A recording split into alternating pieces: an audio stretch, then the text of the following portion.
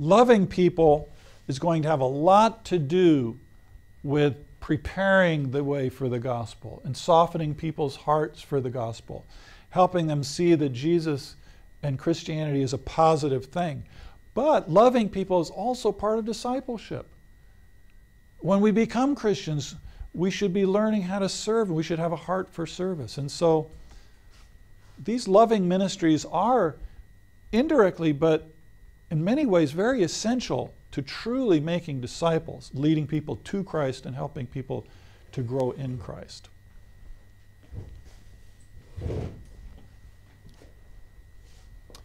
And so, moving on, becoming more intentional about the way we actually communicate the gospel, I have a point here called finding prepared people. And we all know that God has prepared the hearts of some people. They're just more open, they're more ready to discuss spiritual things and hear the gospel. Other people are just still very closed. And we can't really force people, we can't rush people. And so one of the keys in a church plant is finding those prepared people. Because the people in my small network of relationships just may not be very open. You know, I have my neighbor to the left, my neighbor to the right. I have the banker and the baker. Maybe I have some relationship with them, but I can only relate to so many people. And in a big city, maybe none of those people who I know personally are just very open. And so how do I find those people that are ready? How do I find those people? And so I call this sort of casting the nets wide. Sometimes this will happen by just having large events where you advertise, you invite a lot of people and you just see who comes. And people who come to the event are probably more open than people who don't. That's one way of finding people. You may have a literature campaign where you distribute literature throughout a city and then see who responds. We did this in Ingolstadt where we basically just put thousands of information in mailboxes, and several thousand pieces of literature were distributed. People could send back a postcard and request a Bible or request a visit or something like that. Out of the thousands that we distributed, we only got 3 cards back. But 2 of those people became Christians. Well, it was a big effort, but 2 people were better than no people.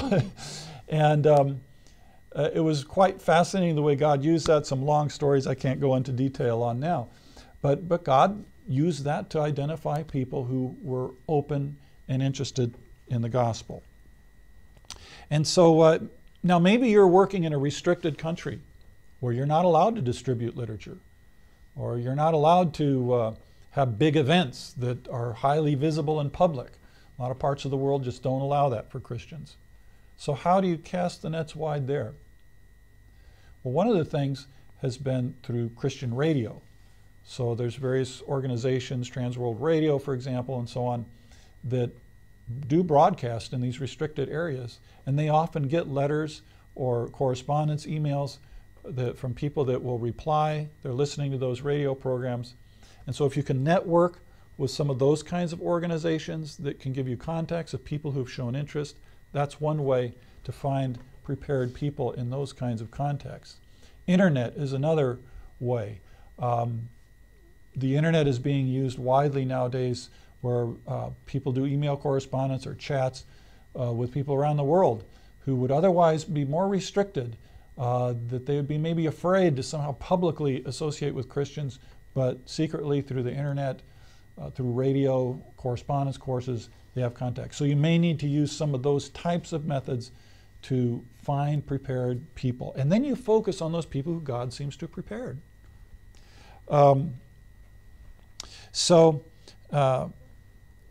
Another approach is special interest approaches. I've already mentioned some of this, whether it's child rearing or it's parenting or it's some particular need in the community. There have been women's breakfasts where women will invite their non-Christian friends to a breakfast and there's an interesting speaker. Sporting events where, you know, just getting together and having fun with non-Christians, building relationships, and then sharing the gospel in an informal way. That's another approach. And then cooperation with other ministries. This is a great way to find prepared people. For example, when we were in Munich, there were a number of student ministries. The International Fellowship of Christian students. Had ministries in the city of Munich at the universities there. And they had contacts with lots of students. And so we cooperated with those ministries. Some churches see these so-called parachurch ministries as competition.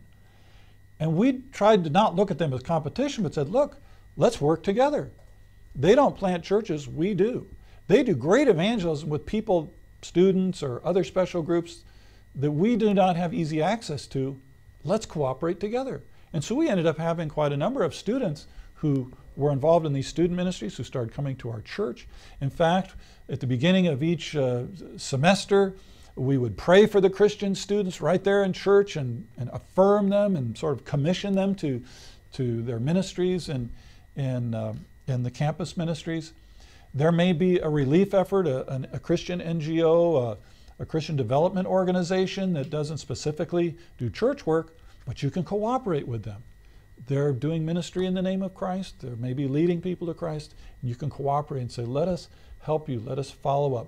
Let us be a partner with you so we can mutually expand upon each other's ministry. So those are just some other ways to find people God has prepared and then to be able to invest in them and, as we say, get moving where God is already moving.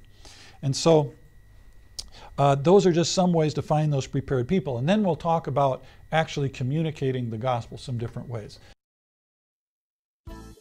Have you benefited from our teaching ministry? Have you found TVS videos helpful and relevant? Please consider supporting us with your prayers and financial gifts. For more information, visit tvsseminary.com.